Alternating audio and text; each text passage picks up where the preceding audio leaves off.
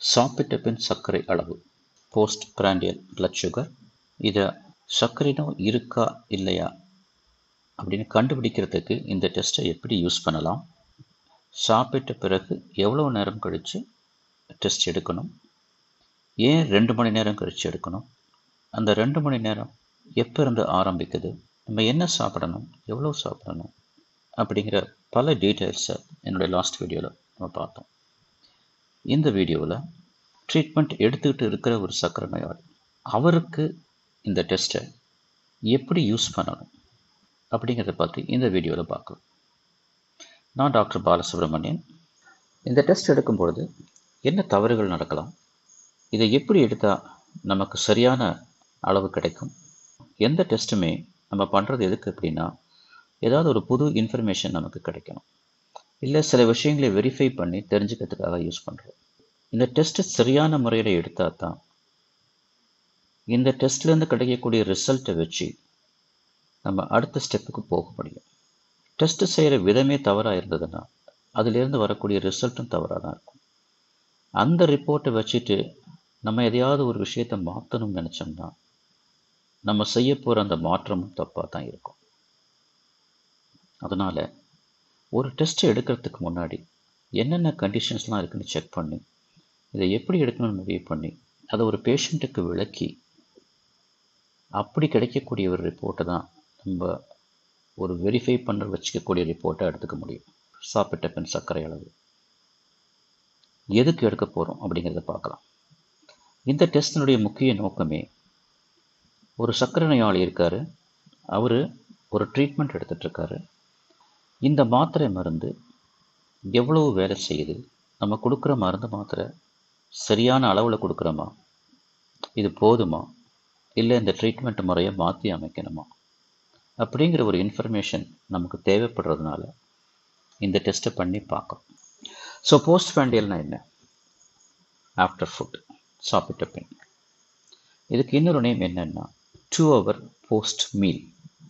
Meal அப்படிங்கிறத use பண்ணியிருக்காங்க. மீல்னால் என்ன? யூஸ்வலாக நம்ம மதிய உணவை தான் மீல்னு சொல்லுவோம், காலையில் டிஃபன் சொல்லுவோம், நைட்டு டின்னர்னு சொல்லுவோம். ஸோ போஸ்ட் பிராண்டியல் அப்படிங்கும்போது அல்ல 2 hour போஸ்ட் மீல் அப்படிங்கும்போது இது இன்டைரக்டாக மத்தியான சாப்பாட்டுக்கு அப்புறம் 2 மணி நேரம் அப்படிங்கிற மாதிரி தான் நமக்கு ஒரு மீனிங் வருது. பட் நிறைய பேர் இந்த அளவுக்கு இதை யோசித்து பார்க்குறதில்ல. சாப்பிட்ட பின் அப்படின்னு ஒரு பிளைண்டாக சொல்லிடுறாங்க. என்னை பொறுத்த வரைக்கும் நிச்சயமாக மதிய உணவுக்கு பிறகும் டெஸ்ட்டு பண்ணுறது தான் நல்லது. ஓகே, எய்ம் என்ன இந்த டெஸ்ட் பண்ணுறதுக்கு? நம்ம கொடுக்குற ட்ரீட்மெண்ட்டுக்கு எவ்வளவு எஃபெக்ட் இருக்குது, என்ன எஃபெக்ட் ஆக்சுவலி, ஏறுற சுகரை ஏறாமல் தடுத்து நிறுத்தணும், ரத்தத்தில் இருக்கிற சர்க்கரை அளவை குறைக்கணும். நம்ம ட்ரீட்மெண்ட் ஆரம்பிக்கிறதுக்கு முன்னாடி எவ்வளவு ரத்தத்தில் சுகர் இருந்தது, நம்ம ட்ரீட்மெண்ட் கொடுத்த பிற்பாடு அந்த சுகர் லெவல் எவ்வளவு குறைஞ்சிருக்கு, இதை தான் பார்க்க போகிறோம். இதை பார்க்குறதுக்கு நம்ம 2 விதமான டெஸ்ட் பண்ணுறோம். ஒன்று ஃபாஸ்டிங் பிளட் சுகர், 8 மணி நேரம் ஃபாஸ்டிங், ஒன்றும் சாப்பிடாமல் இருந்து வெறும் வயிற்றில் காலையில் எடுக்கிறோம். நைட்டு சாப்பிட்ட உணவு சுகரை ஏற்ற பார்த்துருக்கோம், நேற்று நைட்டு சாப்பிட்ட மாத்திரை இந்த ஏறுற சுகரை இறக்க பார்த்துருக்கோம். ஸோ இந்த 8 மணி நேரம் தூங்கிட்டு இருக்கும்போது எந்த வேலையும் செய்யாமல் நேற்று சாப்பிட்ட மாத்திரை இன்றைக்கி காலையில் எவ்வளோ வேலை செய்யுதுன்னு பார்க்குறதுக்கு ஒரு ஃபாஸ்டிங் சுகர் எடுத்து பார்க்குறோம். இப்போ நம்ம பார்க்கணும்னு நினைக்கிறது போஸ்ட் பிராண்டியல், சாப்பிட்ட பின். இந்த ரிசல்ட் எதுக்கு பார்க்குறோன்னா, மிச்சம் இருக்கிற 16 மணி நேரம், இந்த 16 மணி நேரம் நம்ம முழிச்சிருக்கோம், ஒர்க் பண்ணுறோம், அடிக்கடி சாப்பிட்றோம். இந்த சமயத்தில் நம்ம காலையில் டிஃபன் சாப்பிட்ட பிறகு காலையில் எடுத்துக்கிற மாத்திரை த ஹோல் டே, இந்த நாள் முழுக்க பகல் முழுக்க நம்மளுடைய சுகரை கட்டுப்பாட்டுக்குள்ளே வச்சுருக்கா அப்படின்னு செக் பண்ணுறதுக்காக தான் இந்த போஸ்ட் பிராண்டியல் சுகர் எடுக்கிறோம். ஓகே, இதுக்கு 2 விதமான ட்ரீட்மெண்ட் இருக்குது. ஒன்று ஓரல் ஆன்டி டயபெட்டிக் ட்ரக்ஸ், அதாவது மாத்திரைகள். 2வது ஊசி, இன்சுலின். இன்சுலின் இல்லை, அதுக்காக இன்சுலினை கொடுக்குறோம். இதை ரீப்ளேஸ்மெண்ட் அப்படிம்போம். மானிட்டர் பண்ணுறது ஈஸி. மாத்திரைகள் இன்சுலின் சுரக்கிறத அதிகப்படுத்துறதுக்கு கூட மாத்திரை கொடுக்குறோம். ஆனால் இங்கே நேரடியாக இன்சுலினை கொடுக்கறதுனால இன்சுலின் எவ்வளோ தேவைப்படும் அப்படிங்கிறத இன்சுலின் கொடுத்த பிறகு எடுக்கக்கூடிய ரிசல்ட்டை வச்சு கண்டுபிடிச்சி இன்சுலினை குறைக்கலாம், ஏற்றலாம். இது ரொம்ப ஈஸியான வேலை. ஸோ இந்த 2 டைப் ஆஃப் ட்ரீட்மெண்ட்டில் இப்போ நம்ம பார்க்க போகிறது மாத்திரையினுடைய எஃபெக்ட் எவ்வளவு. இந்த வீடியோவில் அதை பற்றி தான் பார்க்க போகிறோம். So purpose of the test என்ன? Effect of the treatment, right? இது ஒரு கிருமினால் வர்ற வியாதி மாதிரி கிடையாது. உங்களுக்கு தெரியும், இது வாழ்க்கை முறையினால், மாற்றங்களால், நம்மளுடைய பழக்க வழக்கங்களாலையும் வர வியாதி. அப்போ இதை நம்ம ட்ரீட்மெண்ட்னு யூஸ்வலாக சொல்ல மாட்டோம், மேனேஜ்மெண்ட் ஆஃப் டயபெட்டிஸ்னு சொல்லுவோம். மேனேஜ்மெண்ட்னா என்ன அப்படின்னா, வெறும் மருந்து மாத்திரை மட்டும் இல்லை, சில வாழ்க்கை முறை மாற்றங்களும் சேர்ந்து வர்றது தான் மேனேஜ்மெண்ட். இதில் 3 காம்பனண்ட் இருக்குது. என்னென்ன? ஒன்று ஃபுட்டு, நம்ம சாப்பிட்ற சாப்பாடு. இது நம்ம சுகருடைய வேல்யூவை ஏற்றி விடும், சாப்பாட்டை குறைச்சா இறக்கி விடும், நம்மளுடைய போஸ்ட் பிராண்டியலுடைய அளவை ஆல்ட்ரு பண்ணுறதுக்கு சான்ஸ் இருக்குது. ரெண்டாவது ஆக்டிவிட்டி, இதுவுமே நம்மளுடைய ரிசல்ட்டை மாற்றும். நம்ம ஒரு வேலையும் செய்யாமல் இருந்தோம்னா நிச்சயமாக சுகர் லெவல் ஏறும். நம்மளுடைய ஆக்டிவிட்டி பண்ணுறோம், ஒரு எக்ஸசைஸ் பண்ணுறோம், ஒரு வேலை செய்கிறோம்னா நேச்சுரலாக சுகர் லெவல் குறையும். மூணாவது மெடிசின். ஸோ உணவு, நம்ம செய்கிற வேலை, ஆக்டிவிட்டி, மெடிசின்ஸ், இது 3ஐயும் சரியான முறையில் உபயோகித்தா தான் நம்ம நினைக்கிற ரிசல்ட் கிடைக்கும், நம்ம நினைக்கிற எஃபெக்ட் கிடைக்கும். ஒரு சர்க்கரை நோயாளியை பொறுத்த வரைக்கும் நம்ம கொடுக்குற மாத்திரை மருந்து எவ்வளவு எஃபெக்ட் இருக்குன்னு தெரியணும் அப்படின்னா, இந்த ஃபுட்டு, ஆக்டிவிட்டி, அதாவது உணவும் நம்ம செய்கிற வேலை, இது ரெண்டையும் முதல்ல ஃபிக்ஸ் பண்ணி ஆகணும். நம்ம டயட் ஒரே மாதிரி டயட்டாக வச்சுருக்கணும். நம்ம செய்கிற வேலை, நேச்சர் ஆஃப் ஒர்க், அதுவும் ஃபிக்ஸடாக இருக்கணும். இது ரெண்டையும் ஒரு லெவலில் வச்சுக்கிட்டா தான் இந்த மாத்திரையோட எஃபெக்டை நம்ம சரியான முறையில் அளவிட முடியும். டயட் பேட்டர்னை அடிக்கடி மாற்றிட்டே இருக்கிறோம், நம்ம நேச்சர் ஆஃப் ஒர்க், நம்ம செய்கிற வேலையும் அடிக்கடி மாறிக்கிட்டே இருக்குது அப்படின்னா, மாத்திரையை மட்டும் அதே மாத்திரை சாப்பிடும்போது என்ன ஆகுன்னா, நமக்கு கிடைக்கிற ரிசல்ட் மாறி மாறி கிடைக்கும். அப்போ நம்ம என்ன செய்வோம்? மாத்திரையை மாற்றி மாற்றி கொடுக்க வேண்டியிருக்கும். அப்போ நம்ம என்ன செய்யணும் அப்படின்னா, நம்ம சாப்பிட்ற சாப்பாடு அதை ஃபிக்ஸ் பண்ணிக்கணும். இதுதான் என்னுடைய டயட்டு, இப்படி தான் நான் சாப்பிட போகிறேன்னு முடிவு பண்ணிக்கணும். நான் செய்கிற வேலை, இதுதான் என்னுடைய வேலை, எக்ஸசைஸ் முதற்கொண்டு இப்படி தான் என்னுடைய ஒர்க் இருக்கும் அப்படிங்கிறத ரெண்டையும் ஃபிக்ஸ் பண்ணிக்கிட்டோம்னா, மாத்திரையை ஏற்றி இறக்கி குறைச்சி அதிகமாக்கி நம்ம ரிசல்ட் என்னன்னு பார்க்குறதுக்கு ஈஸியாக இருக்கும். முக்கியமாக நம்ம என்றைக்கு டெஸ்ட் பண்ணுறோமோ அன்னைக்கு எக்ஸ்ட்ராவாக சாப்பிட்றதோ, இல்லை குறைச்சி சாப்பிட்றதோ, இல்லை எக்ஸ்ட்ரா ஒர்க் பண்ணுறதோ, இல்லை ஒர்க் பண்ணாமல் இருக்கிறதோ, இந்த மாதிரிலாம் இல்லாமல் நம்ம யூஸ்வலாக என்ன ஃபாலோ பண்ணிகிட்ருக்கிறோமோ அந்த டைப் ஆஃப் ஒர்க், அந்த டைப் ஆஃப் ஃபுட்டை மெயின்டைன் பண்ணி ஆகும். அப்போ தான் மெடிசின் அந்த ரியல் எஃபெக்ட் நமக்கு தெரியும்.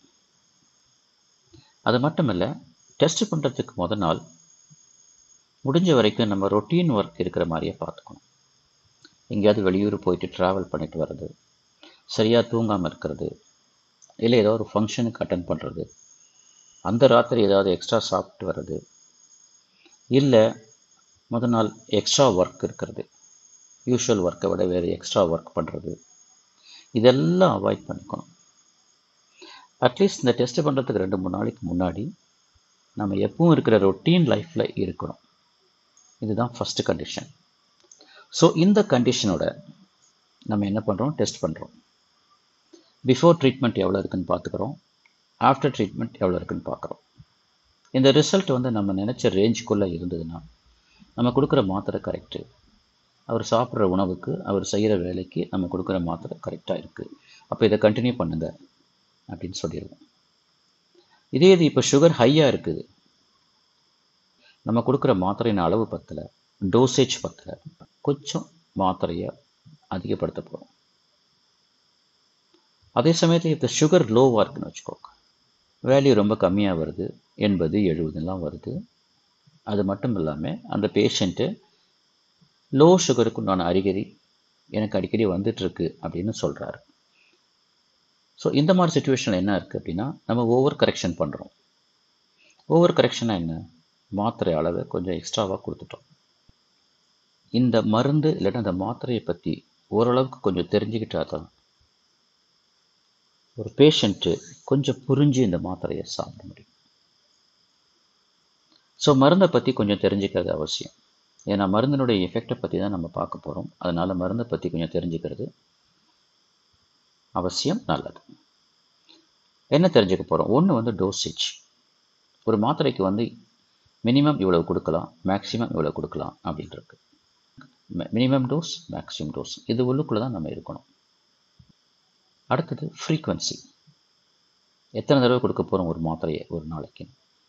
சில மாத்திரையை ஒரு தடவை கொடுப்போம், சில மாத்திரையை 2 தடவை கொடுப்போம், சில மாத்திரைகளை 3 தடவை கொடுப்போம். ஒரு தடவை கொடுக்குறோம் அப்படின்னா என்ன அர்த்தம் அப்படின்னா, அந்த மாத்திரை 24 மணி நேரம் வேலை செய்ய போகுதுன்னு அர்த்தம்.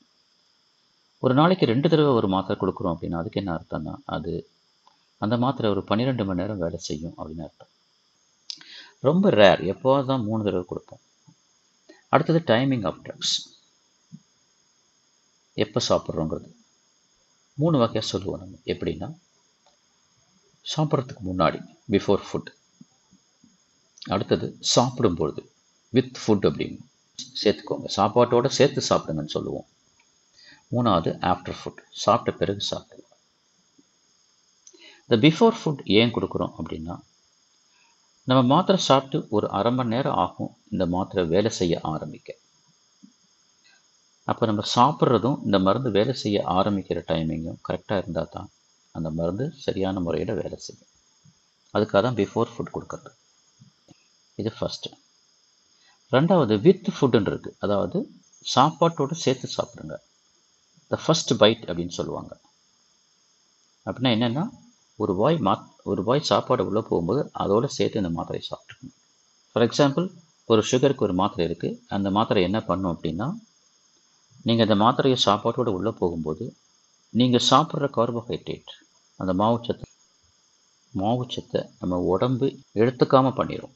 ஃபார் எக்ஸாம்பிள், நீங்கள் ஒரு 200 கிராம் கார்போஹைட்ரேட் சாப்பிட்றீங்க, ஒரு 100 கிராம் நம்ம உடம்புலேயே போய் சேராமல் பண்ணிடும். ஸோ அந்த மாதிரி மாத்திரைகளை சாப்பிடும்போது சாப்பிடுங்கன்னு சொல்லுவோம். 3வது சாப்பிட்ட பிறகு சாப்பிட்றது. சாப்பிட்ட பிறகு சாப்பிட்ற மாத்திரையில் முக்கியமான விஷயம் என்னென்னா, இந்த மாத்திரைகளை வெறும் வயிற்றில் சாப்பிட்டோம்னா வயிறை கஷ்டப்படுத்தும். ஸோ இதெல்லாம் அவாய்ட் பண்ணணும் அப்படின்னா இதை சாப்பிட்றதுக்கு பிறகு கொடுக்கணும். ஸோ ஒரு மாத்திரையை பொறுத்த வரைக்கும் எவ்வளோ சாப்பிட்றோம், டோசேஜ், எத்தனை தடவை சாப்பிட்றோம், ஃப்ரீக்வன்சி, எப்போ சாப்பிட்றோம், டைமிங், இது 3ஐயும் நம்ம தெரிஞ்சு வச்சுக்கணும். நிறைய பேர் இந்த விஷயத்தை தப்பு செஞ்சுருவாங்க. எது முன்னாடி சாப்பிட்றது, எது பின்னாடி சாப்பிட்றது, எது சாப்பாட்டோட சாப்பிட்றது அப்படிங்கிறது தெரியாது. ஏன் இப்படி சாப்பிட்றோம் அப்படிங்கிறது அவங்களுக்கு டாக்டருங்க சொல்கிறதும் இல்லை, அவங்களும் அதை பற்றி யோசிக்கிறது இல்லை. அது மட்டும் இல்லாமல் இவங்க சர்க்கரை வியாதிக்காரங்க மற்ற மருந்துகளும் சாப்பிடுவாங்க. அப்படி பார்த்தீங்கன்னா, ஒரு நாளைக்கு ஒரு காலையில் ஒரு 6-7 மாத்திரையும் நைட்டுக்கு ஒரு 6-7 மாத்திரையும் சாப்பிட்டா, ஒரு மனுஷன் ஒரு 10 மாத்திரை ஒரு நாளைக்கு சாப்பிட்டா அதுவே அவங்களுக்கு கஷ்டமாக இருக்கும். என்ன சொல்கிறாங்களோ, எப்படி எடுக்கணும்னு சொல்கிறாங்களோ, எப்படி ப்ரிஸ்கிரைப் பண்ணியிருக்காங்களோ அதே மாதிரி சாப்பிட்டா தான் இந்த மாத்திரையுடைய எஃபெக்ட் நல்லாயிருக்கும். அப்போ தான் இந்த மாத்திரையுடைய எஃபெக்டை நம்ம நம்பலாம். அதை அடிப்படையாக வச்சு ட்ரீட்மெண்ட்டை மாற்றலாம். ஸோ இது எல்லாம் மைண்டில் வச்சுக்கிட்டு இப்போ நம்ம டெஸ்ட் பண்ணுறப்போ நம்ம என்ன ப்ராப்ளத்தை நம்ம ஃபேஸ் பண்ணுறோம் அப்படிங்கிறத பார்க்கலாம். இப்போ நம்ம ஒரு எக்ஸாம்பிளுக்கு ஒரு மாத்திரை எடுத்துக்கலாம். அந்த மாத்திரையை சாப்பிட்ட பிறகு சாப்பிட்ற மாத்திரை, ஒரு நாளைக்கு 2 வேளை சாப்பிட்ற மாத்திரை, காலையில் ஒன்று, நைட்டு ஒன்று. இதை ஒரு எக்ஸாம்பிளாக எடுத்துக்கலாம். காலையில் சாப்பிட்ட பின்னாடி ஒரு ½ அன் ஹவரில் இதை சாப்பிட்றோம். காலையில் 8 மணிக்கு டிஃபன் சாப்பிட்றீங்க, சாப்பிட்ட பிறகு இதை சாப்பிட சொல்லியிருக்காங்க, அதனால் 8:30 மணிக்கு மாத்திரை சாப்பிட்றீங்க. பட் நீங்கள் 8 மணிக்கு சாப்பிட ஆரம்பித்தோடனே வித்தின் 5 மினிட்ஸ்க்குள்ளே சுகரை வந்து ஏற ஆரம்பிக்குது பிளட்டில். ஆனால் நீங்கள் அரை மணி நேரம் கழிச்சு தான் மாத்திரையை எடுத்துக்கிறீங்க. அது மட்டும் இல்லை, நீங்கள் எடுத்துக்கிற இந்த மாத்திரை அதனுடைய வேலையை செய்ய ஆரம்பிக்கவே 1 மணிலேருந்து ஒரு 1.5 மணி நேரம் ஆகும். அதுவும் சில மாத்திரைகளை சஸ்டைன்டு ரிலீஸ் வாங்க, கொஞ்சம் கொஞ்சமாக ரிலீஸ் பண்ணுறது, அது 2 மணிலேருந்து 3 மணி நேரம் ஆகும் அது வேலை செய்ய ஆரம்பிக்க. இப்போ நீங்கள் என்ன பண்ணுறீங்க, 8 மணிக்கு டிஃபன் சாப்பிட்டதுனால 10 மணிக்கு போஸ்ட்பாண்டியல் சுகர் எடுத்துடுறீங்க. ஆனால் நீங்கள் 8:30 மணிக்கு தான் மாத்திரை சாப்பிட்றீங்க. அப்போ 10 மணிங்கிறது என்ன, டிஃபன் சாப்பிட்டதுலேருந்து 2 மணி, ஆனால் மாத்திரை சாப்பிட்டதுலேருந்து 1.5 மணி நேரம் தான் ஆகுது. அப்போ என்ன அர்த்தம், இந்த மாத்திரை 1.5 மணி நேரத்தில் வேலை செய்யவே ஆரம்பிச்சிருக்காரு. அப்போது நீங்கள் என்ன பண்ணுறீங்க? டிஃபன் சாப்பிட்டு சுகர் ஏறுது, அதை குறைக்கிறதுக்கு ஒரு மாத்திரை சாப்பிட்றீங்க. ஆனால் அந்த மாத்திரை வேலை செய்யவே இன்னும் ஆரம்பிக்கலை. அப்போ ரிசல்ட் எப்படி கிடைக்கும்? அதிகமாக தான் கிடைக்கும். உடனே என்ன செய்கிறீங்க? இந்த ரிசல்ட் அதிகமாக இருக்குது, மாத்திரை பத்தலை அப்படின்னு இந்த மாத்திரையை அதிகப்படுத்துறீங்க. இப்போ என்ன ஆகும்? இந்த மாத்திரை அதிகமாக இருக்கிறதுனால நீங்கள் இன்னும் கொஞ்சம் நேரம் போக போக லோ சுகர் போகிறதுக்கு சான்ஸ் இருக்குது. சப்போஸ் உங்களுடைய ஃபாஸ்டிங் சுகர், வெறும் வயிற்றில் எடுக்கிற சாப்பிட்றதுக்கு முன்னாடி இருக்கிற சுகர் கொஞ்சம் அதிகமாக இருக்குது. அதுக்கப்புறம் நீங்கள் டிஃபன் சாப்பிட்றீங்க. ஏற்கனவே அதிகமாக இருக்கிற சுகரை இந்த டிஃபன் இன்னும் கொஞ்சம் அதிகப்படுத்தும். 3வது, இந்த மாத்திரை வேலை செய்ய ஆரம்பிக்கல. அப்போ என்ன ஆகும்? ஃபாஸ்டிங் சுகரும் அதிகமாக இருக்குது, டிஃபன் சாப்பிட்றனால அது இன்னும் கொஞ்சம் அதிகமாக இருக்குது. இது ரெண்டையும் குறைக்கிறதுக்கு கொடுக்குற மாத்திரை இன்னும் வேலையே செய்யலை. அப்போது சுகர் வேல்யூ நிறையவே காட்டும். இந்த மாத்திரையை சாப்பிட்டுட்டு டிஃபன் சாப்பிட்டுட்டு 2 மணி நேரம் எந்த வேலையும் செய்யாதீங்கிறோம். அப்போது வேலை செய்யாமலும் இருக்கீங்க, மாத்திரையும் வேலை செய்யலை, நீங்களும் வேலை செய்யலை. அப்போ நிச்சயமாக சுகர் வேல்யூ அதிகமாக தான் இருக்கும். ஒரு போஸ்ட் பிராண்டியல் டிஃபனுக்கு அப்புறம் அதை மட்டும் டெஸ்ட் பண்ணி அந்த ரிசல்ட்டை வச்சுக்கிட்டு மிச்சம் மத்தியானம் நைட்டு சாப்பிட்ற அந்த உணவை இதே மாதிரி இந்த மாத்திரை குறைக்கும் அப்படின்னு எப்படி ஒரு முடிவு பண்ணலாம்? நம்ம 3 வேளை சாப்பிட்ற நம்ம ஒரு வேளை சாப்பிட்ட பிறகு எடுக்கிற ரிசல்ட்டை வச்சு மற்ற 2 வேளையும் இதே மாதிரி இந்த மாத்திரை குறைக்கும் அப்படிங்கிறத எதை வச்சு நம்ம முடிவு பண்ணலாம்? அந்த இடத்துலையும் நம்ம தவறு பண்ணுறோம். ஸோ அதனால் இந்த டெஸ்ட் பண்ணக்கூடாதா, இப்படி செய்கிறது தப்பா அப்படின்னா நான் அதை சொல்ல வரல. எடுக்கலாம், டிஃபன் சாப்பிட்டுட்டு 2 ஹவர்ஸில் எடுக்கலாம். பட் அது கொஞ்சம் அதிகமாக இருந்ததுன்னா உடனே மாத்திரை வேலை செய்கிறங்கிற முடிவுக்கு வரக்கூடாது. நம்ம ட்ரீட்மெண்ட்டை உடனே மாடிஃபை பண்ணக்கூடாது. இப்போ என்ன பண்ணலாம்? சரியான ரிசல்ட் கிடைக்கணும் அப்படின்னா 2 ஆப்ஷன் இருக்குது. எப்படி? இந்த 12 மணி நேரம் வேலை செய்கிற மாத்திரை ஒரு 2 மணி நேரம் கழித்து வேலை செய்ய ஆரம்பிக்கும். அப்போ 8 மணிக்கு டிஃபன் சாப்பிட்டீங்கன்னா 8:30 மணிக்கு மாத்திரை சாப்பிட்டீங்கன்னா ஒரு 10:30 மணி போல் தான் இந்த மாத்திரை வேலை செய்யவே ஆரம்பிக்கும். அதனுடைய அதிகபட்ச வேலை எப்போ நடக்கும் அப்படின்னா ஒரு 4 to 5 ஹவர்ஸ். அந்த 4 to 5 ஹவர்ஸுங்கிறது நம்ம மத்தியானம் சாப்பிட்றதுக்கு சமயத்தில் வரும்.